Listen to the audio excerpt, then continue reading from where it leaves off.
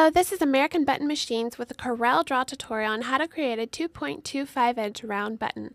You'll first need to go to our website and download our Corel template from www.americanbuttonmachines.com. When you open Corel, you're going to open the template file that you've previously downloaded and you're going to get an image that looks like this. This outer black circle is the cut line. Anything that's lying outside of this line will be cut off before the button is even produced. This next circle is the tagline text circle, and this will contain anything from a phone number to a web address and will show up around the perimeter of your button.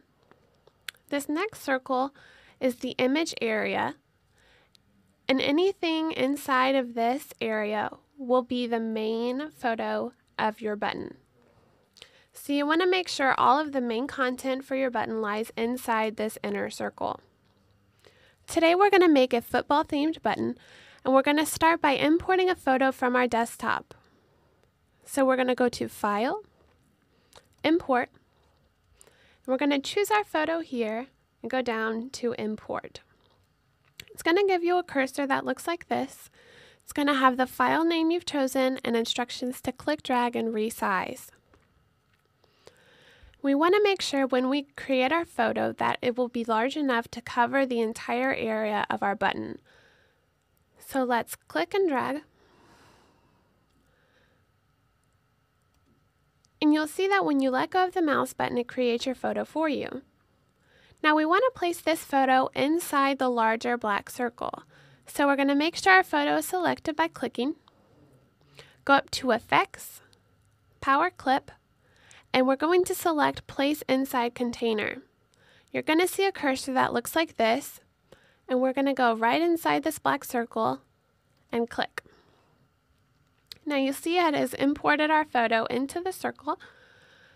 And when you're choosing a photo, you want to make sure that you choose something that has enough space around the edges so that you're not cutting off someone's head like this, or that a logo or another type of image doesn't get cut off when you produce your button. We're going to use this for now.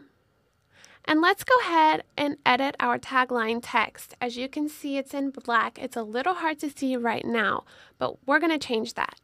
So we're going to go to our text tool here, select that, and we're going to go to the top one first. We're going to insert a phone number here. So you're just going to double click to select and insert whatever you'd like. We're going to use a phone number. And I'm going to highlight it again in order to change the color to white. And you want to just highlight and then come over to your color manager here and select whatever color you'd like. As you can see now, we can see our phone number clearly. And we're going to go down to the bottom and do the same thing. Going to select our text. And then we're going to insert a URL. Again, we're going to select our color. And now we've got our tagline text as well. Now I want to add one more thing. I want to do a team name. So we're going to select, make sure our text tool is selected. And you're going to hover over the photo and click once. And we're going to do the Vikings.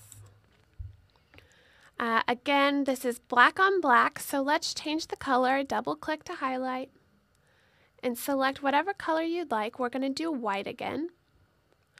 And then I want to make this text fit the shape of the circle around the bottom here. So I'm going to go highlight this again, up to our text menu, fit text to path, and you'll see that you get something that looks like this. It's going to allow me to place the text on any of the circles here in any direction I would like.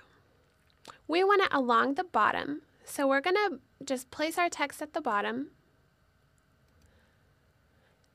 And we want it to face right side up. And so we're going to use the mirror text options to flip our text to have it going the correct direction. Now click outside your button. And you'll see now that we have a completed button. We have our tagline text here with the phone number, tagline text at the bottom, and our team name and our main image.